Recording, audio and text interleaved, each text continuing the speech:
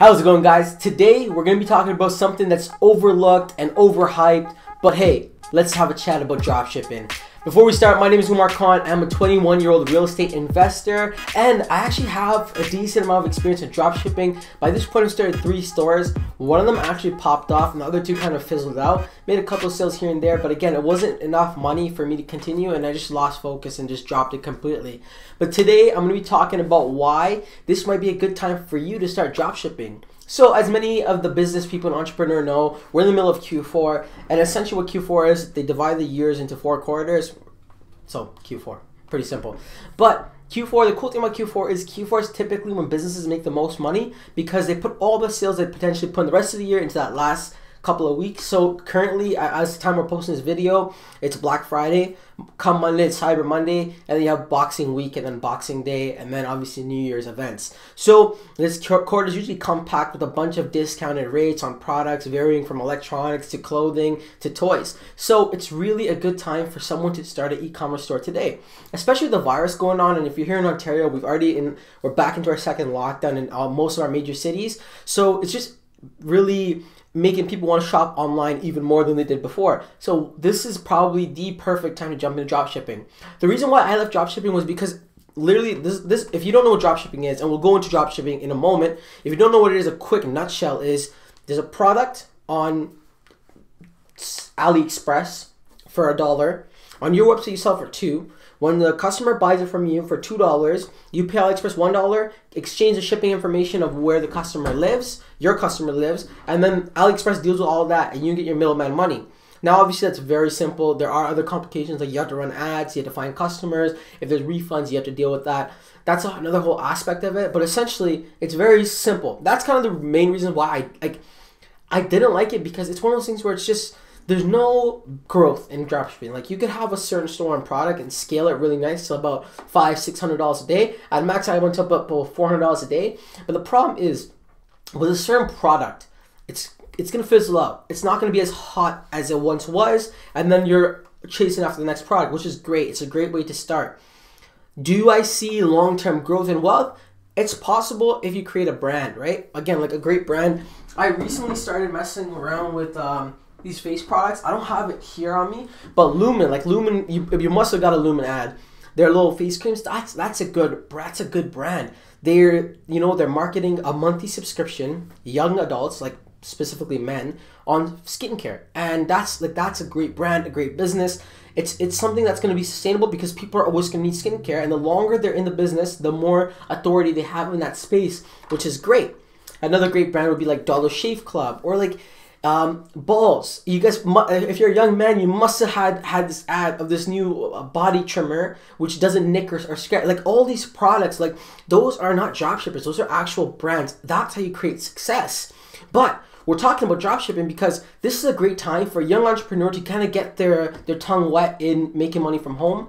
The first time I made a sale, it was euphoria. It was almost like a high because you're so excited. You finally done something on your own. So this is a perfect time for you to experience that because tis the season to be jolly. People are ready to spend and give out gifts. So it's a perfect time to start. Now, we'll jump into what dropshipping is. And I kind of gave it a rundown already, but essentially the way I'll be doing it, and I'll kind of vlog it. I'll have my regular videos and like the dropshipping videos too. I'll throw it in there if you're interested. Maybe I'll put a playlist down below.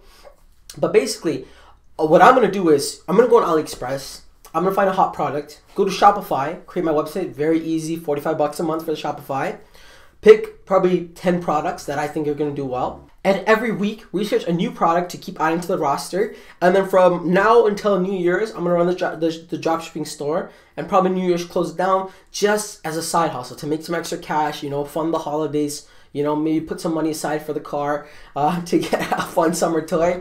But I'm like, when I was thinking about doing this last night, because the idea came to me last night, I'm like, Q4 is here. I work in retail. I see the hype.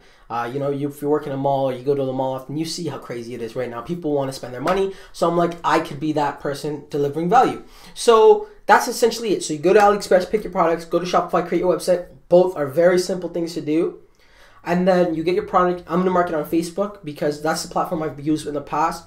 I know people are talking about using YouTube and like TikTok and whatnot. I'll try. If I can do some research and figure out, see if it works, if it's worth it, why not? But essentially, that's what we're going to do.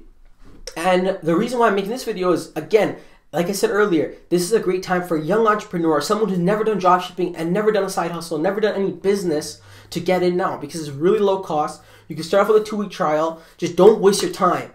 Things you shouldn't waste your time on. There's things you should take your time on, but the things you shouldn't waste your time on, don't waste your time on creating the website itself.